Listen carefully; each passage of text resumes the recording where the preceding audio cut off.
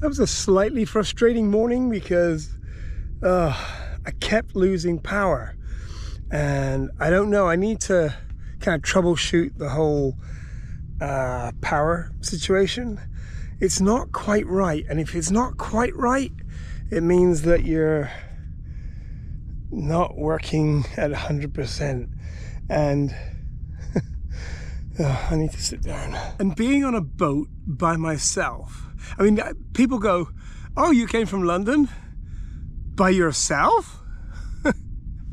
I mean, it hasn't been just me the whole way, but a lot of it has.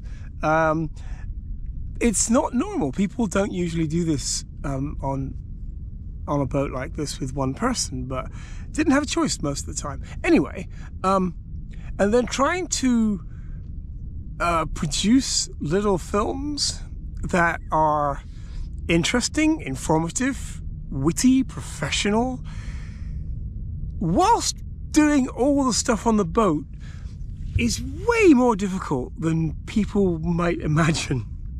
Because you've got to keep everything organized, you need constant power, you've got to upload and download, so you've got to have good links. I've got the Starlink, which has been very useful.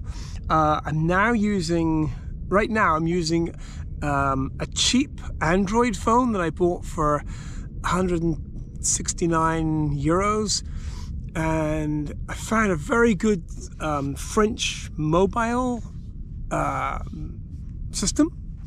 It gives me mobile data, gives me 200 gigabytes for 23 euros a month, or if I use it faster, they just like charge me another 23 euros. Every time I use the 200 gigabytes, I get charged another 23 euros, which is fantastic. I don't have to think about it.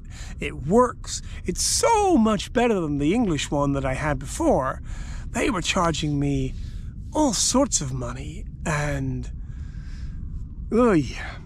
but even getting the French phone was difficult because you've got to have a quotes French address and a French bank account, but by all sorts of finagling and whatever, I managed to do it. So that's good. And the data is pretty fast as well. So it's nothing worse than worrying about how much data you're using, because you're like, oh, they're going to charge me like 20 cents a gigabyte if I go over without telling me, and they've already got your credit card number. So, all right. But anyway, it's been fun doing this because it's always an exercise in problem management. And I thought I'd got the problems of power all solved, but I think there's something draining the main battery, and I'm not quite sure what it is yet. And when I charge up the solar batteries at like 8 o'clock, they're still light, they're still charging, and then by 10:30 they're done and they're empty again. So I need to pull some wires out and make sure there's nothing like cross-feeding somewhere else that it shouldn't be. So that's always fun.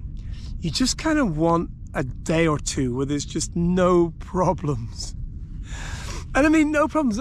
I mean, even ice, you're like, oh, at least I can have there's no ice. Ay. Back to power, you know, it's like sometimes you'll need to conserve power, so you'll turn the fridge off for a bit. And the first thing to go is the ice.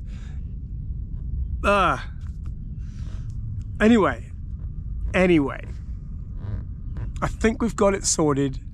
Although I say that, I got a feeling that one of my engines overheated when I was leaving that last place.